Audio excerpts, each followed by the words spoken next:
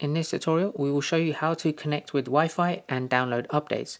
The software of the Vasco Electronics devices is being constantly improved, and the current versions can always be installed free of charge and automatically by selecting the appropriate option from the device menu. To turn on Wi-Fi, you can either swipe down from the top, hit the Wi-Fi option there. Alternatively, if you go into menu, you can go to device settings and select Wi-Fi configuration. If it is disabled, you can hit the toggle and this will enable the Wi-Fi and the available Wi-Fi networks will be displayed.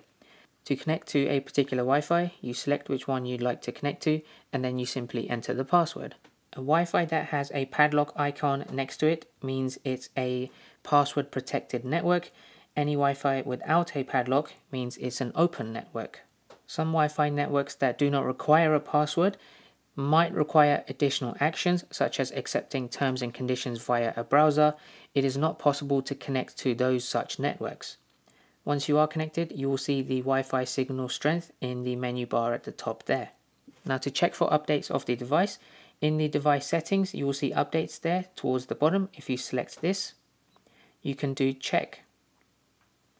Once it does a check, you can either get confirmation that there are no new updates, or you might get one with a new update that's available, which you can then update to.